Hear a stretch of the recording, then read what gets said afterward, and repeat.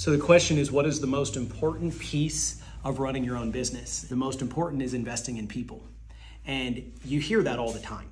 When I go back to 2010, I was newly married.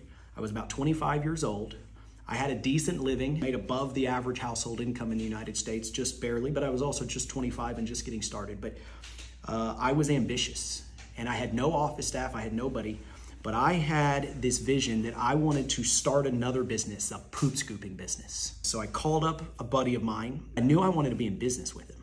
So I called him up. I said, help me come to work, or help me come and build this mowing business. That'll be your day job. But as your night job, you'll get equal ownership in this poop scooping business we're gonna build together. That was an investment in human capital, in people, in saying, hey, come and work with me here. I'll give you 50-50 ownership in pet waste. He built that poop business. And that's an example of investing. I would have never been able to have the focus to build the poop business alongside a mowing business. Then a year or two later, he said, hey, we need to do fertilization and weed control. And I said, you're right.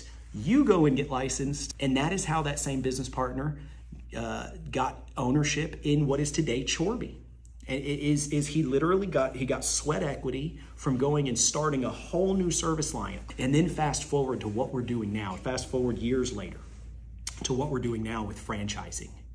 And we're saying, look, start with us, help us build a plumbing business. And then we will go and we will multiply that 50 times, 500 times across the country. My point in saying all of this is everything I have ever had that became lucrative, poop scooping, fertilization, weed control. Later on, a company called Executive Lawn Care. When we invested in people, they go out and they do the work. What are we doing right now with White Picket Team Management? We are investing in people so that they can go out and they can build upon a foundation that has been established, so that someday White Picket can be a multi-million-dollar business that helps serve the home services industry.